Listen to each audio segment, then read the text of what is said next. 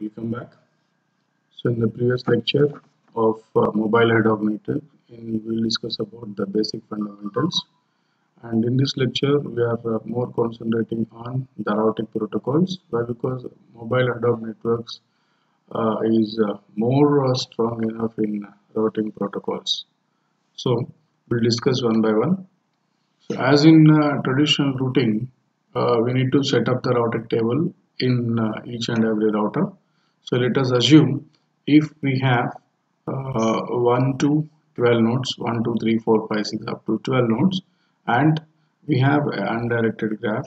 Let us assume the routing table, how the routing table was maintained at node 1.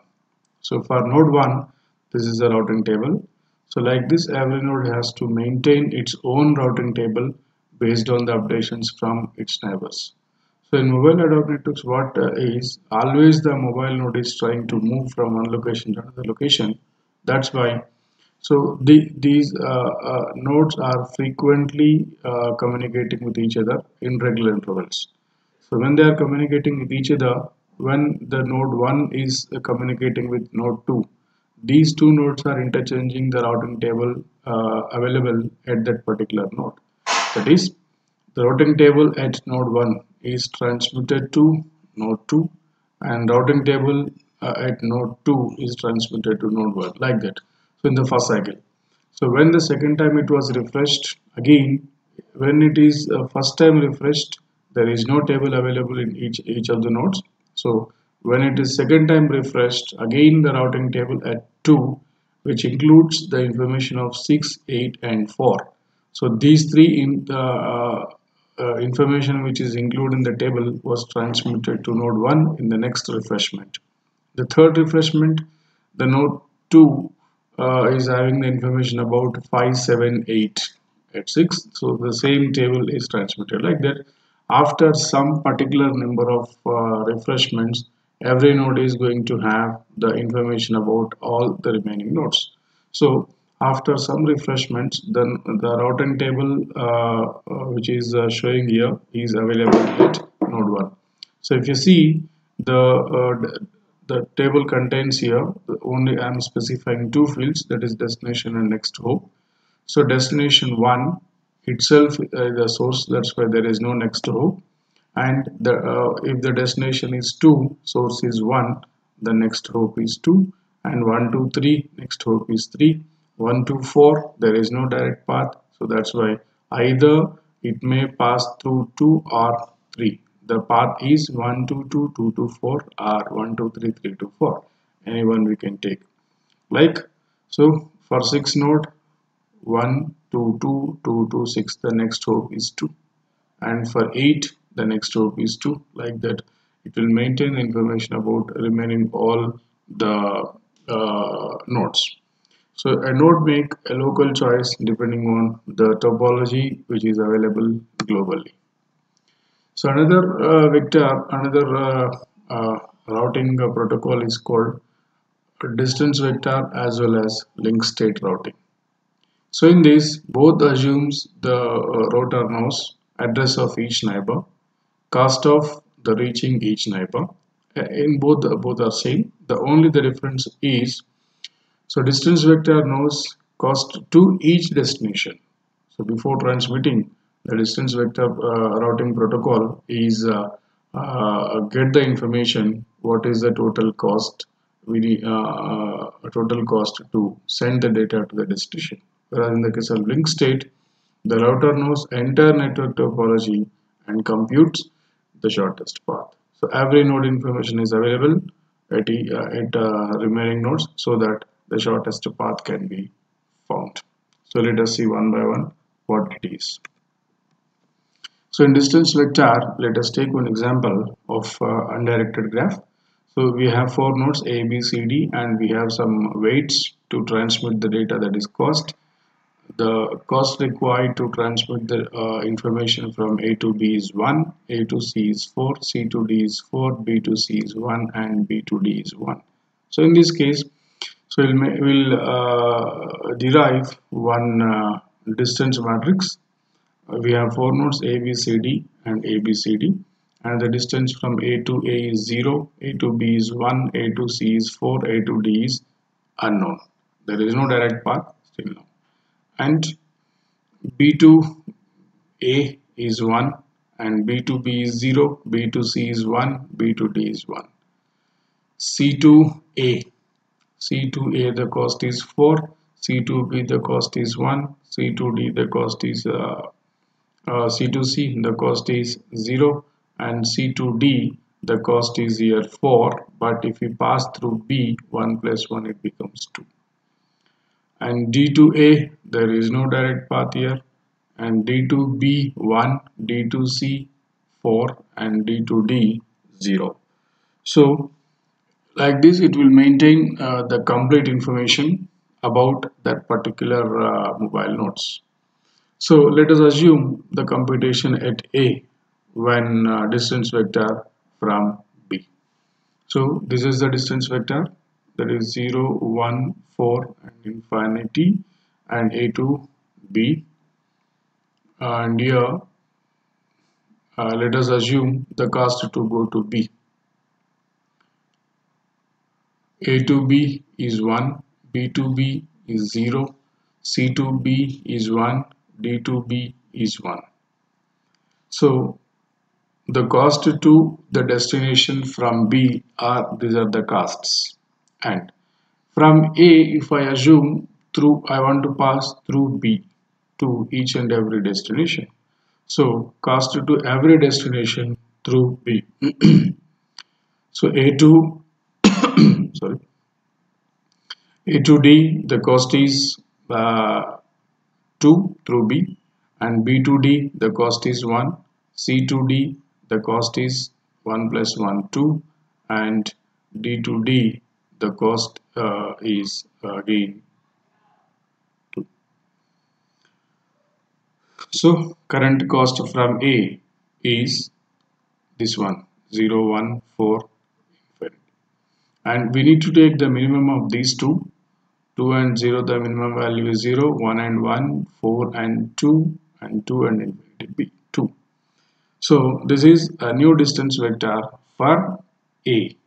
So like this it will calculate the distance vector for each and every node. If we come to link state routing, here let us assume the source is A and the destination is E, let us assume, or F. So when we are transmitting, there are several paths are there. Either we may pass from A to B, B to C, C to E, E to F, or A to D, D to E, D to F, or A to D, D to C, C to E, E to F. Like this, we have several paths are there. So let us assume I'm taking the source as I'm representing the dark dotted circle, that is source. So I'm taking A here. From A, we have two paths are there, either to B or to D. So I'm going to B from A, the total cost is 1. I'm going to D from A, the total cost is 2. Like this, two possibilities are there. So if I consider the first possibility B of A comma 1, I'm taking A comma B of I comma 1. So from B, again the possibility is to go to C. One possibility is there. B to A, it is already visited, so no need to write again. So B to C, the cost is 1. I am writing let C of B comma 2. 2 I am getting from A, that is 1 plus 1 2. DA comma 2 keep as it is. Now so from B already visited, then go to C, or next is D A comma 2. So A B A comma 1, D A comma 2, B to D I am checking. And from D there are two possibilities are there. One is E and another one is C. C is already finished, so no need to write again. So E D comma 4, 2 plus 2 4. From A to E, the via D the cost is 4. So again I am taking C of B comma 2. So A D of A comma 1, D of A comma 2, C of B comma 2. And from C again two possibilities are there, D and E. D is already finished, so we will take E through C, the total cost is 1 plus 1 plus 1, 3. So E of C comma 3. Like this till last we came to know from A to B, B to C, C to D, D to E, and E to F. This is the path. Okay, A to B and B to C, C to D, D to E, E to F. The total cost we'll get is 1 plus 2, 3, 3 plus 2, 5, 5 plus 3, 8, 8 plus 6, 14. That is, no need to calculate all these things. The last, which is already added here, when you are writing here, you already added. So if you are not adding here, we need to add the total value of this. If you are already added, then no need to take add again. Simply take the final value 6. That is from A to B, B to C, C to D, E to F. The total cost is 6. See, A to B is 1, B to C is 1, C to D is 1, D to E, and E to like this. So C to E and E to F. So this is the example for link state routing. And what is meant by routing and mobility? Routing means finding the path from source to destination. Source is available in one location and destination is available in another location.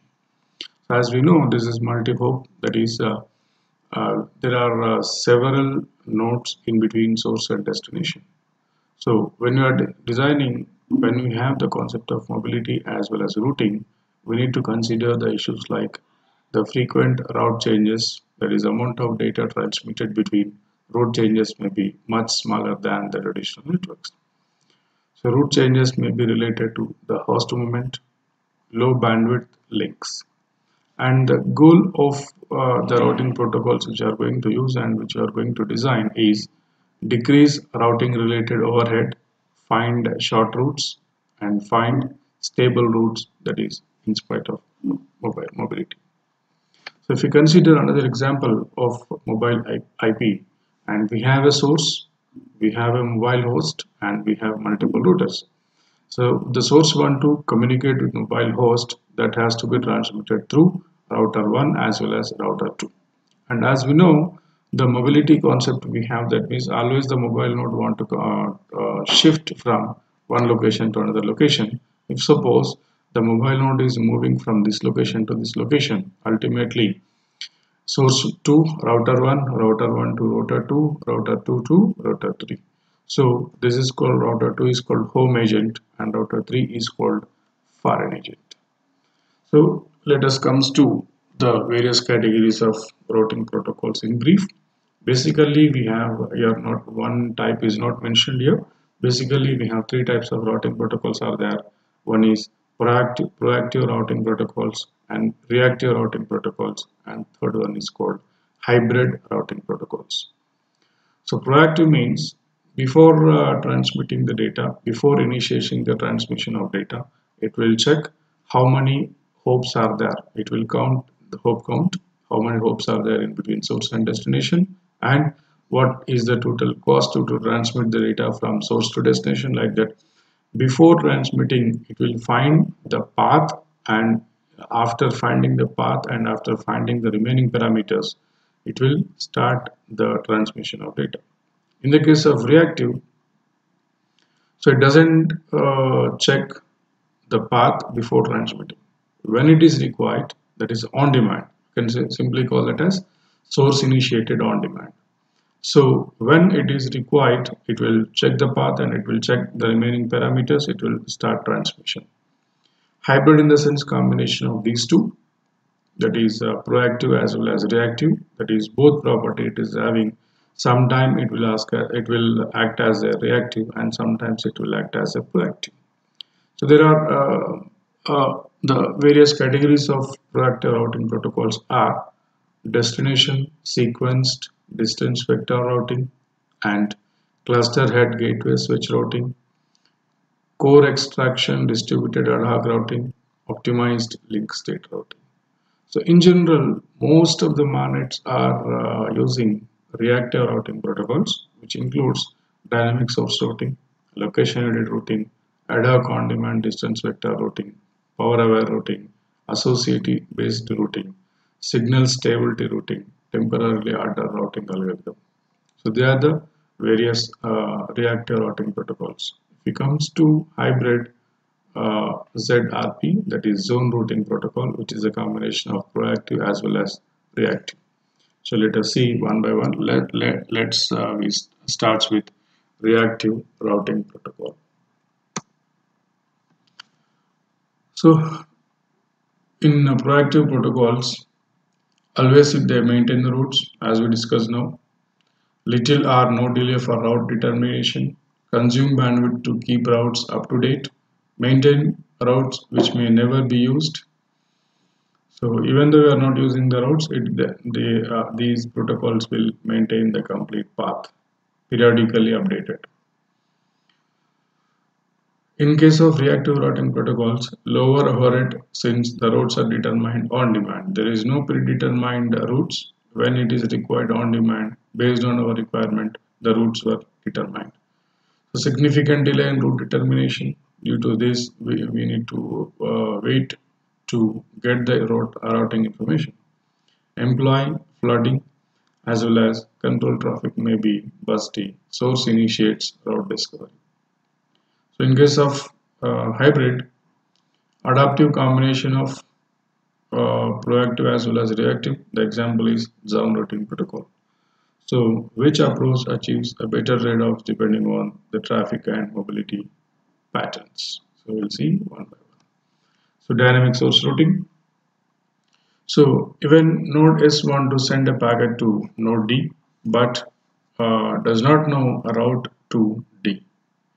So in this case, when the node S want to send some data, but it doesn't know where the D is available, so S initiates the route discovery. S has to find where the node D is available. So it has to find the route from source to destination. So to process this, it will floods route request to all its neighbors, and each node appends its own identifier when forwarding route requests. So this is the example. Let us assume we have a source and we have a destination. From source to destination, I want to transmit some message. So in this case, first S will broadcast the route request to its neighbors to find the route from source to destination. So let us assume S is the source here. So from S, it will transmit to B, C, E, it will broadcast. So next from B, it will broadcast to A, H as well as again to S. See, from B to A, B to H, B to S. Again, previously all is broadcasted to C. Again, now C is broadcasting to S as well as H. Again, from E, it will broadcast. That is, there is more redundancy was there. So there was a more burden on that particular network in this communication process. So the communication path is at C is S comma C, and communication path at E is S comma E, S to E.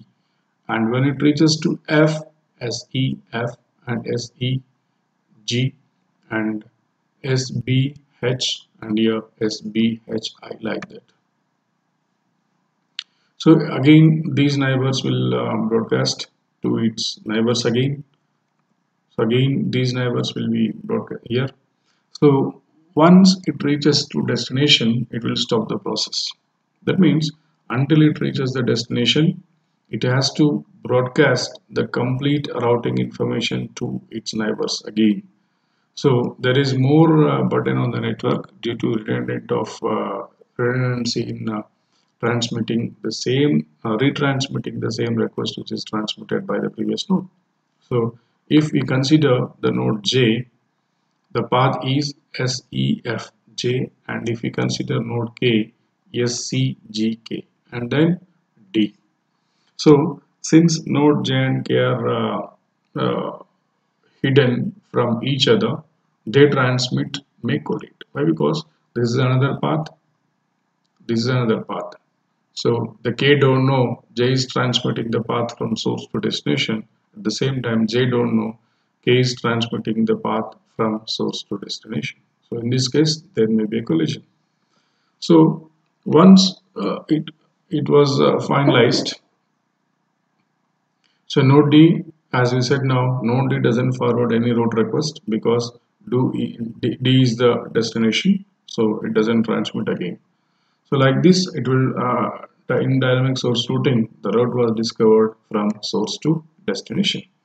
So once it was discovered the route, it has to reply from destination to source. So in route reply, it will send whatever the path it was selected in route request. So the same path will be replied to the destination. So when the node S is receiving route reply, when it is receives route reply, so caches the route included in the route reply, that is S. It will reverse the route. D J E F E S will be cached by the source, that is S E F J D. So route reply includes the route from S to DD and on which route request was received by the node. So when node S sends a data packet to D, the entire route is included in the packet header. So hence the name itself is suggesting dynamic source. That is, so for when it is transmitting, the header information will include the entire route information. So intermediate nodes use the source route included in a packet to determine to whom the packet should be forwarded. So like this, a data will be delivered. And in dynamic source routing, when the route was caching, so each node caches when a new route, that is each node caches a new route, it learns by any means. So when node S finds the route SEF in the previous slide, SEFJD to node D, node S also learns the route SEF to node F. Like this, the source will come to know what is the path. So when node K receives route requests SCJ destined for node, and K learns the route KGCS to node S. So when node F forwards the route reply through SEFJD, node F learns route FJD to node D. Like this. So when node E forwards data to SEFJD, it learns the route EFJD to node D. When node E forwards a node may also learn a route when it is overheads the data. So in this we have a problem called stale caches may increase overhead. So we have several advantages as well as disadvantages in dynamic source routing. When it comes to advantage, routes maintained only between nodes who need to communicate reduce overhead of route maintenance. Route caching can further be reduced to route discovery overhead. A single route discovery may yield many routes to destination due to intermediate nodes replying from local caches. Disadvantages. So when it comes to disadvantages of dynamic source routing, packet header size grows with route length due to source routing. Flood of route requests may potentially reach all nodes in the network. Potential collisions between route requests propagated by the neighboring nodes. insertion of random delays before forwarding route requests, and increased contention if too many routes are replied come back due to nodes replying using their local cache. So, route reply problem. And another routing protocol in reactive is location aided routing. So which exploits location information to limit scope of uh, route request flood. That is, instead of simply flooding route requests to all neighboring nodes, the source has to expect where the destination is available. So only for that particular area or simply for that zone, it will broadcast the information to finding the path called route request. So in this, it is determined as a region that is expected to hold the current location of the destination. Expected region determined based on potentially old location information and knowledge of destination speed. Route requests limited to request zone that contains the expected zone and location of the sender node, like this. So instead of simply broadcasting, it will send only some selected nodes where the zone was expected. So like this. So it will first define a request zone, and so it will flood to all the neighboring nodes in that particular zone instead of broadcasting to all nodes only in that particular respected zone. It will broadcast through all the nodes until the destination was reached. So when we compare with the dynamic source routing, it will reduce somehow the some amount of overload on that particular network. So that this is a request zone and this is expected zone, and will define xd plus r and yd plus r. So it will broadcast to all the neighbors until which is similar to DSR, but instead of broadcasting route request to all the neighbors, so within that expected zone only it will broadcast. So like DSR, it is also having some advantages as well as disadvantages. That is, it will reduce the scope of route request and reduce overhead of route discovery when we compare with DSR. Advantage: nodes need to know their physical locations, does not take into account possible existing obstructions for radio transmissions. So another protocol called Adhoc on-demand distance vector. So in distance vector in AODV, just like DSR, so DSR includes source routes in packet headers, so resulting large headers can sometimes degrade the performance. So instead of sending the data, it will take more amount of bandwidth per header only.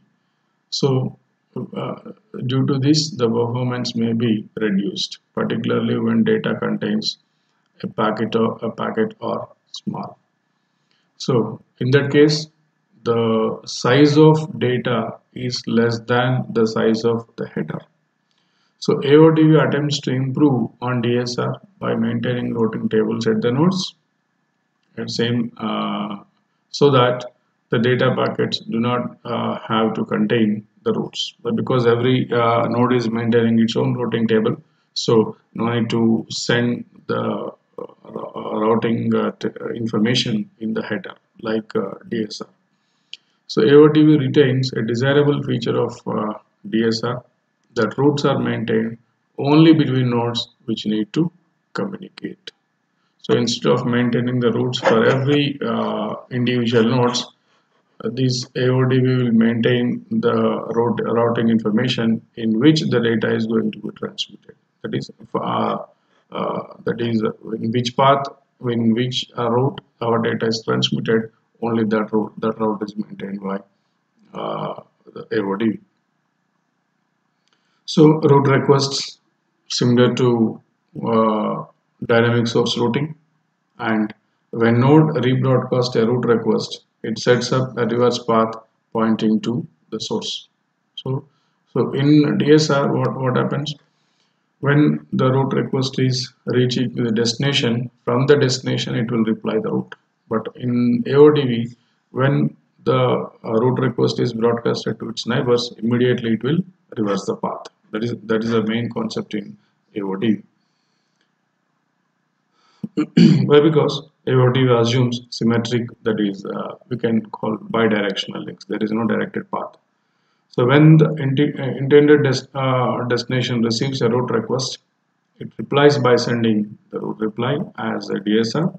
So route reply travels along the reverse path set up when route request is forwarded. So let us take one example of AODV. So it will send the requests like DSR. It will broadcast to all the neighbors, but instead of waiting for the destination, the neighbors will reverse the path to the initiated source. So like this. So S will broadcast to all the neighbors, and so immediately it will reverse the path. The neighbors will reverse the path to the source, and these node will broadcast to its neighbors. In the next phase, these paths are also reverses to the initiated source. So like this. So every time until it reaches to the destination, it will broadcast to its neighbors, and its neighbors will uh, reverse the path to the initiated source. So like this. So when node D does not forward route request to its neighbors again, why? Because this is a destination. So once it reaches to destination, it will set the path, that is, these we can call these as forward links, and these forward links are set up when route reply travels along with the reverse path. So when it is traveling from D to S, it will set the forward path. It is reversed. So link failure. After establishing the path, what happens? If link failures, what was the case? If suppose when the route request as well as route reply was performed by the this AODV, route request includes the last known sequence number for the destination. At the same time, an intermediate node may also send a route reply provided it knows a more recent path that the one previously known to the sender. So intermediate nodes that forward the route reply also record the next hop to the destination. And one more thing we need to consider in route request as well as route reply is a routing table entry maintaining the reverse path is after the timeout interval. And routing table entry maintaining a forward path is not used for the active route timeout interval. So when the link failures uh, after route reply or at the time of route reply or route request, so a neighbor of X is considered active for the routing table entry if the neighbor sent the packet within active route timeout interval which was forwarded using that entry. That is, when it receives this message, it comes to know that route is live. So if the route does not send any message within this particular interval, then it says it assumes the link was failed. So when the next hop link in a routing table entry breaks, so all the active neighbors are informed due to the regarding that particular link failure. So link failures are propagated by means of route error messages, so which also update the destination sequence numbers, and that is neighboring nodes periodically exchanging hello messages to represent we are not, the links are not failed, the links are alive. So route error. when node X is unable to forward the packet P, that is from node S to D on link X comma Y, so it generates root error message if it is unable to forward the packet. So node X increments the destination sequence number for D cached at node X. So the incremented sequence number is included in root error. When node S receives root error, it initiates new root discovery for D using the destination sequence number. But because that particular route was in that particular route, the link was failure, so the S has to start from initial stage again. It has to discover the route, it has to request, and it has to reply and data transmission. So when node D receives the route request with the destination sequence number n, node D will set its sequence number to n unless it is already larger than n. We will see in detail. So another routing protocol is if we consider the AODV, the overall summary of AODV will be of so routes need not to be included in the packet header, and nodes maintain routing tables containing entry only for the routes which are inactive, and at most one next hook per destination maintained at each node, and DSR may maintain several routes for the single destination, and sequence numbers are used to avoid old broken routes. Sequence numbers prevent information of that is formation of routing loops, and unused routes expire even if the topology does not change. So another routing protocol is power aware routing. So we have many variations of using control packet flooding for route discovery. So assign weight to each link and modify DSR dynamic source routing to incorporate weights and prefer a route with smallest aggregate weight. So if you see, each node is having its own weights. So this is the source and D is the destination, and if you go through this route, 5 plus 7 12, 12 plus 3 12 plus 3 15, 15 plus 2 17, and if you go through this route, 8 8 plus 3 11, 11 plus 3 13, one path, and 2 2 plus 4 6, 6 plus 3 9, 9 plus 3 11. So like this, we have multiple paths. We need to find the total weight of each and every path, and which is a smaller weight for that path that destination has to reply. And here 18, 13, 11 are the weights for three individual routes, and 11 is the minimum. So for the route 11, the weight which is having route 11, it will be replied. And associative based routing. So the only links that have been stable for some minimum duration. So if you want to establish a route, it will check whether these links are stable for minimum period of time, minimum duration of time. So if they are stable, then that particular routes are utilized. So nodes increment the associativity text of neighbors by using periodic beacons. As we said now, so every node is periodically communicating with its neighbors. So ABR associative based routing considers the stability of a link, that is called degree of association stability, and measured by number of beacons received from the other end of the link, and the higher degree of link stability, the lower mobility of node at the link's other end. That is, every time it will send the beacons, it will the count will be incremented. Based on the incremented count, it will decide whether the link is stable or not. If you consider the example,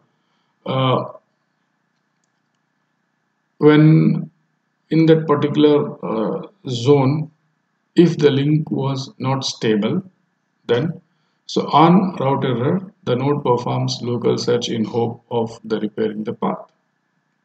So it assumes this path is going to be repaired. So for that it has to search. If the local search fails, route error is reported to the source so that the source will search for another route. So another routing algorithm in proactive is signal stability adaptivity (SSA). So in if node X or node A rebroadcast a route request received from Y, okay, only if X comma Y link has strong signal stability. So in previous algorithm, it will check whether the signal link was stable or not, and here it will check whether strong signal was there or not. Any fluctuations are there. So signal stability is evaluated as the moving average of the signal strength of packets received on the link in recent past. So if suppose if this the communication line or the communication path from B to D is not stable, then it has to search for another path. Let us see. So here A to C is not a strong stable signal, and D2 is also there is no strong stable signal. So in this case we need to change. So previously the path is A to B, B to D and E to D to E, D to F, and here due to this unstable signal the path has to be changed. So if this particular, it will detect this particular path was not stable, then A to B, B to C, C to E, E to F. So like this the path will be established. So another algorithm we need to consider to study about the algorithm called temporarily ordered algorithm, that is TORA. So that will be based on link reversal algorithm. For example, so if the links are bidirectional but algorithm imposes logical directions on them, so maintain a directed acyclic graph for each and every destination with the destination is being the only thing. So let us assume here from A to D. D is the destination. So if any link was broken, okay, the basic phenomenon link reversal algorithm is, so every node other than the destination should have outgoing links. Every node other than the destination should have outgoing links. So if you consider if A to B and some links are represented here, so let us see one link was broken in this particular graph. So here this is the link between G and D is broken. Let us assume. So as we said now, any node other than the destination should have outgoing links. So if any one node other than the destination is not having the outgoing link, in that case we need to reverse the links. For example, A is having one outgoing, B is having, F is having, E is having, C is having, and G is also is having. But when we consider the node G, it does not have the outgoing links. Only two links are there, which are incoming links. G is not having the outgoing link. So in this case, we need to reverse the links of G. So these two, previously the links are F to G and E to G. Now the G links are reversed, G to E and E to F. Now again we will check whether every node is having outgoing link or not. Here E is not having outgoing links, as well as F is also not having at least one outgoing link. Again reverse these two links of E and F. So E links are reversed and F, all the links are reversed. Now again check, B is not having the outgoing link, so for B reverse them. And now check A is not having the outgoing link, so reverse the A. At the same time, F is also not having the outgoing link, reverse the links of F. So now check C is having E. E is not having the outgoing links, so we'll change. So every node should have at least one outgoing link. So now this is called link reversal algorithm. So in link reversal algorithm, we can call this as full reversal method. The whatever the process we did here is called full reversal method, and partial method in the sense a node reverses incoming links from only uh, those neighbors who have not themselves reversed links previously. So instead of every time reversing, so which are not reversed previously, for that links only will reverse the links. That is called partial reversal method. So in this algorithm attempts to keep link reversals local to where the failure occurred. And when the first packet is sent to a destination, the destination oriented DAG is constructed. That is, DAG means directed acyclic graph, and the initial construction does result in flooding of control packets. We have some advantages as well as disadvantages in link reversal algorithm. The advantages are the link reversal method attempts to limit updates to routing table at nodes in uh, when the node was having the broken link, and partial reversal method tends to be better than full reversal method. At the same time, each node may potentially have multiple routes to a destination.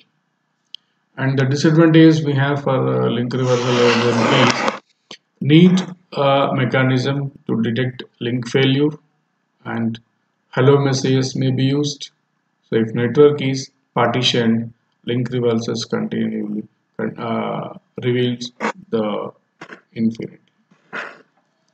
So another algorithm called Tora, which is based on the link reversal algorithm.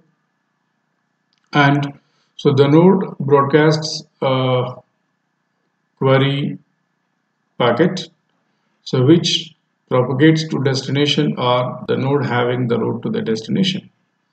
So recipient of the query broadcast an update packet listing is height with respect to the destination. So each node that receives the update sets its height to the greater than the height of the neighbor, as we said previously, from which the update came, and creates a series of directed links from the query organizer to the node initiating the update. So when node discovers a route is no longer valid, it adjusts its height to so that it is a local maximum and transmit an update. Otherwise, so when it is finished, it will send the clear. So that is the at each node, the logically separate copy of Torah is run for each destination that computes the height of the node with respect to the destination. So height captures the number of hops and next hop. Route discovery is by using query as well as update packets. So Torah modifies the partial link reversal method to able to detect partitions, and when partition is detected, all nodes in the partition are informed and link reversal is the partition in that partition. So let us comes to proactive routing protocols. So in that the first protocol is called DSDV, destination sequenced distance vector. So in this, so each node maintains a routing table which stores the address of next hop, cost metric towards each destination, a sequence number that is created by the destination itself. So each node periodically forwards the routing table to neighbors. That is, each node increments and appends the sequence number when sending its local routing table. That is, each route is tagged with the sequence number, as we know, and uh, route with greater sequence numbers are preferred depending based on the number of beacons. So each node advertises a monotonically increasing even sequence number for itself, and when a node decides the route is broken, it increments the sequence number of the route and advertises it with infinite metric. So destination advertises new sequence number. So when as you see exactly how the DSDV will work. So when X receives information from Y about the route Z, we have X, Y, Z, and the X receives some information from Y and which contains the information about the Z. In this case, what it will do? So if the value of X, the value or the sequence number at X is greater than the sequence number at Y, that is which is transmitted by Y recently, then X ignores the routing information received from Y. If it is greater value than the value transmitted by Y, so simply it will ignore the value transmitted by Y. If both are equal, then the cost of going through Y is smaller than the route known to X, then X sets Y as a next hop to Z. If both are equal, then X decides Y as a next hop. If S of X value, that is sequence number, is less than the sequence number at Y, then X sets Y as a next hop to Z and the value at X is updated, which is equivalent to the value of Y. So let us consider one example of DSDV. So we have 1, 2, okay, around 7 mobile hosts are there. So let us see. When this mobile node 4 or is moved to some other place, in that case what happens, it will see. So it is assumed the mobile host 4, the routing table at mobile host 4 is, if destination is mobile host 1, next hop is mobile host 2, and next hop, if mobile host, the destination is mobile host 2, it is 2. Next mobile destination is mobile host 4, so mobile host 4 itself. 5, so if you want to transmit to 5, the mobile host 6. 7, mobile host 6. 8, mobile host 6, next hop, like this. So like it will maintain the destination, next hop, metric, sequence number, install, flags, stable data. So each and every mobile node is going to have such kind of the table which is going to be forwarded to its neighbors. So if you consider the routing table which is advertised by mobile host 4 to its neighbors mobile host 2 and 6, as we said now, the same. And this is the forwarding table. So this is again the updated table. This node is moved to this location, so next hop will be changed. So another protocol called cluster head gateway switch routing protocol. So in CGSR, all the nodes within the cluster communicate with the cluster head that will act as a one node will act as a cluster head in that cluster. So routing uses hierarchical cluster head to gateway approach, hierarchical manner. So it uses DSDV as underlying protocol and least cluster change clustering algorithm. A cluster head is able to control the group of ad hoc hosts, and each node will maintain two tables instead of one single large table.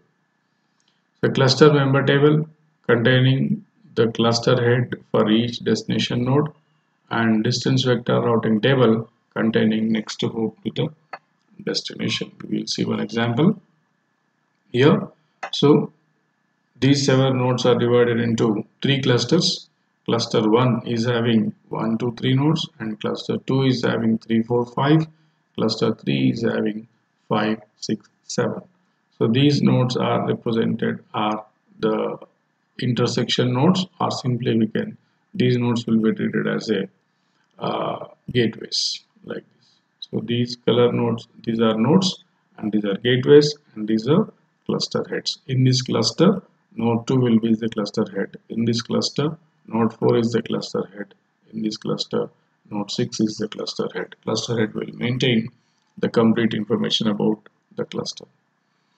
So the basic principles in routing are looking up of the cluster head of the destination node, looking up of next hop, and packet sent to the destination.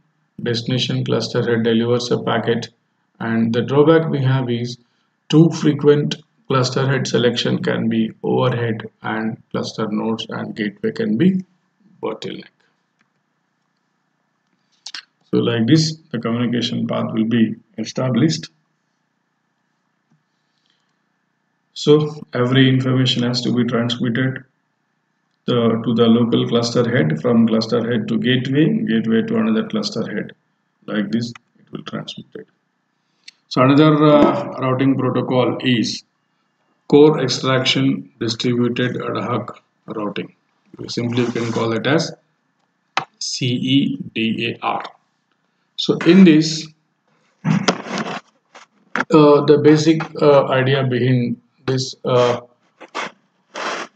core extraction distributed ad hoc routing is, so in which a subset of nodes in the network is identified as a core, okay, and so each node in the network must be adjacent to at least one node in the particular core, and each core node determines path to the nearby core nodes by means of localized broadcast. So this is example of CEDR, and the blue color nodes are core nodes, and remaining nodes are in that nodes, respective nodes in that particular cluster. So another algorithm is called optimized link state routing. So in which, let us assume node C and E are multi-point relays. C is having multiple relay points, and E is also having the multiple relay points of node A.